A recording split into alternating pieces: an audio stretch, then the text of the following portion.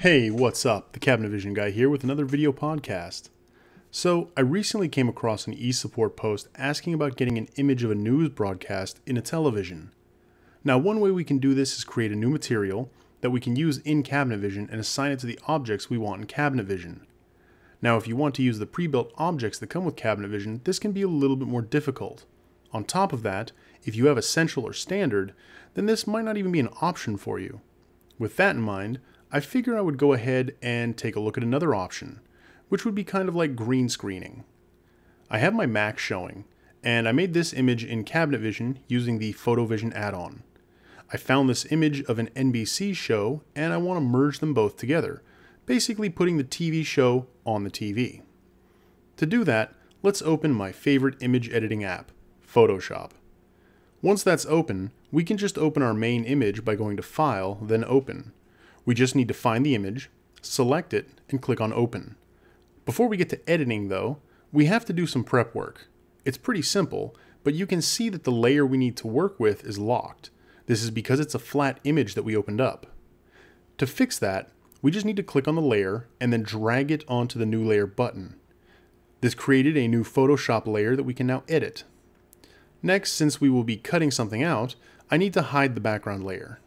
I did this because what we're doing is a non-destructive way to edit our image, and we have a backup copy in case we mess something up. Now we can get to editing. I want to remove this blank screen here. Why I want to remove it will become apparent later on, so just bear with me at this point. To remove it, we could grab the eraser tool and erase it like that, but that would be time consuming. We could also use the color range selector to select the color, but there are a few pieces of the bezel that are too close to the screen color for that. So we'll just use the rectangle select tool provided to us.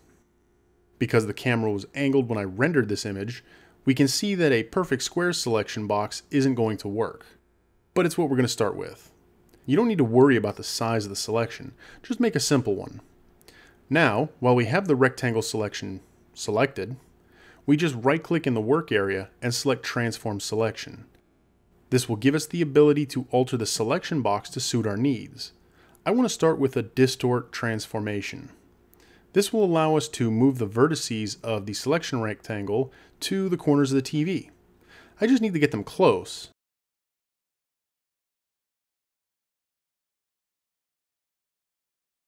And then I can zoom in and get it as close as possible without removing any of the bezel.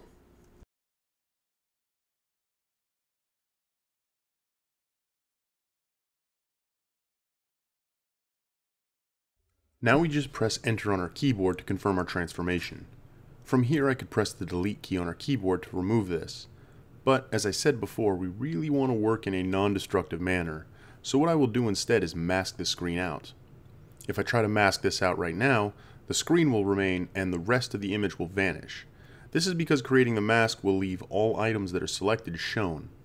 To correct this is a simple thing.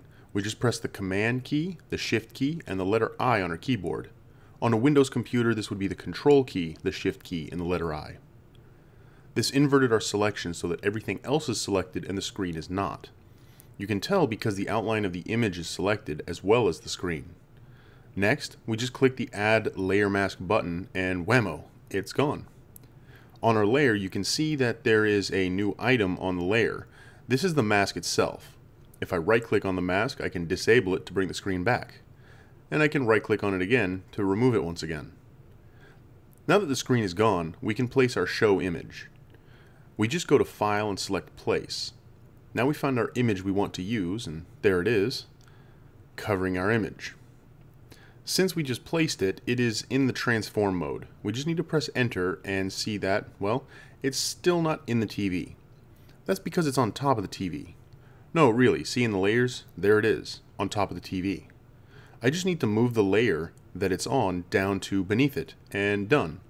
Well, not quite, but it's now in the TV. It's not lined up correctly, and it's too big, so we're going to go back to doing some transform. Just go to Edit and select Free Transform, making sure that this layer is selected. Then we right-click and select Distort again. We don't have to be nearly as precise this time. In fact, I'm just going to make sure that the layer is totally behind the bezel of the TV so that it's got a good overlap.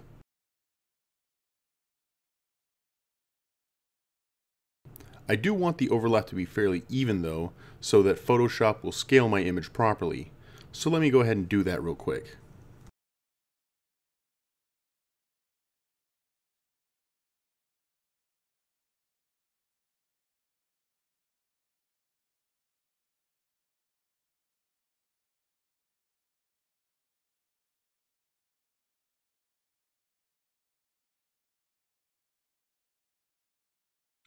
Now that we have the image placed, I kind of want to add a little bulge there as the TV is actually an old CRT style television. For that we go back to Transform. This time we will be using the Warp Transform. This will allow us to warp the image to where we need it to be. I will just go ahead and add a little bulge in certain spots.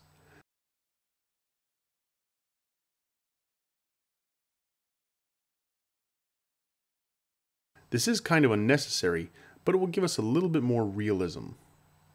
Excellent. The final step of getting this done will be to add a little light to the show image to reflect Cabinet Vision's lighting that was used during the render. For this, we want to use a lens flare filter. To accomplish that, we just need to go to the filter menu, go to the render submenu, and click on the lens flare command, which gives us the lens flare dialog. This is pretty simple to use. Just move the mouse cursor to where you want the center position of the lens flare to be, and click. I want this to be closer to the top right of the screen, so I will click and actually drag the crosshair over to the approximate area that I want. Next, I want to switch from a 50 to 300mm zoom to a 105 prime flare, as this gives a more generic white color for the flare. Finally, I really don't want this flare to be too powerful, so I'll just reduce the brightness to 50% and then click OK. You can see that the flare here meets up pretty well with the reflectiveness of the bezel on the TV. This will give the image a little more realism towards being an actual TV monitor screen. I still have some more reflectiveness, so I will go ahead and add another flare on the left of the screen as well. I pretty much want the same settings, just in a different location. I'm going to place it well off of the image this time, which will render only a small portion of the flare, which is fine for what we want, so we can just click OK, and finally, we're done. You see, it really didn't take us long at all to get that image there. Using Photoshop, we can easily remove whatever we want and add in something else with ease. This allows me to focus my use of Cabinet Vision on engineering my cabinets, furniture, and closets, and adding a little bit of extra wow factor to the presentation afterwards in something like Photoshop or another similar image editing software. This would allow me to take, say, this image and convert it into this in a matter of minutes. So that was pretty quick.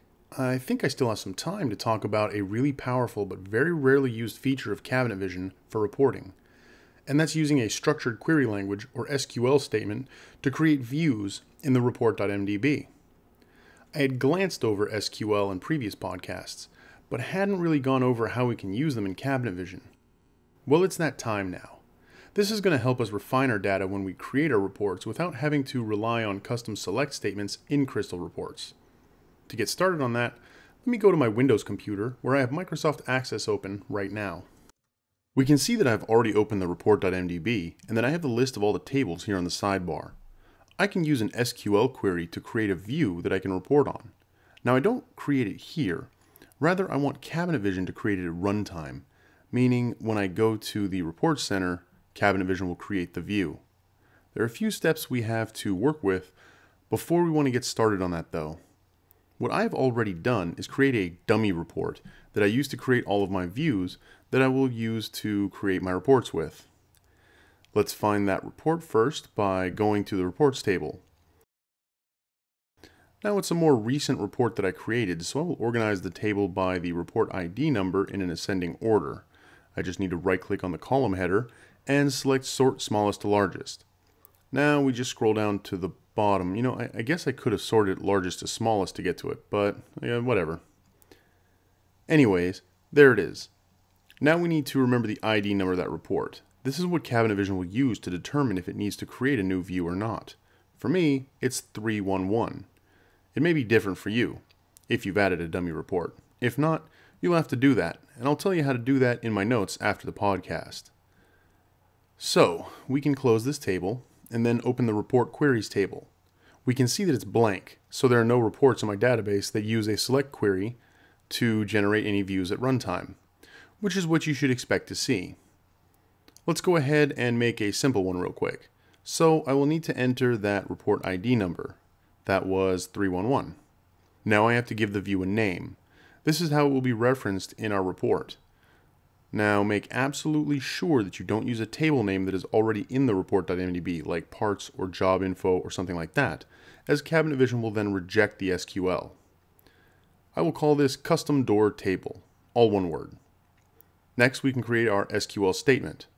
I want to start with something simple, so I will say select star from doors. For a quick breakdown, this is telling Cabinet Vision to select all of the fields that it finds in the door table. And that's it. Let's close access and see what's going to happen in Cabinet Vision. I have a job open, so let's just go to the report center. Nothing's loaded yet, but you can see I have my dummy report listed in the sidebar. If I click on it, it just loads a simple part list with no formula set. Now I will provide a sample.rpt file in my notes that can be used instead of this, which will make the views load more quickly. Anyways, we can now leave the report center and go to the report.mdb file. We had to leave the report center because a lock file is created while we're in the report center to prevent us from opening and altering the data while viewing the report. Now, whenever you open the report.mdb, Access is going to want to upgrade the database. Make sure that you always click No. Cabinet Vision expects the database to be in a certain format, and that's all it will accept. Next, it tells us that this is an old database format. We will just click OK on that, considering it's the only option we can actually click. Okay, so we see the tables, and now there's a new, I want to say permanent, but it's kind of temporary. Let's call it a temporarily permanent view here at the bottom of the list. It will stick around in the database until the next time we go into the report center. Because of this behavior, we can now design a report based on this table, or view. We would just open Crystal Reports, create a new report, then connect to the database and find the view under the views in the database. Now, the SQL select statement that we use doesn't really do anything other than copy the table exactly. It does give us some good groundwork to start with though. We can use any SQL select statement to filter out any number of items, creating a table or view that has exactly the data we want. For instance, let's say that I only wanted a table with drawer fronts in it. I could make a select statement like select star from doors where type equals DF. Now you might be thinking, well, I could just do this with a group selection formula for the report. And you would be right, you could.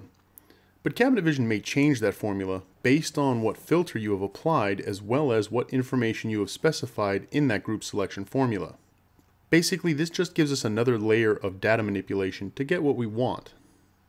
So here's the time that I typically thank Hafele, but I do want to take a moment for some shameless self-promotion.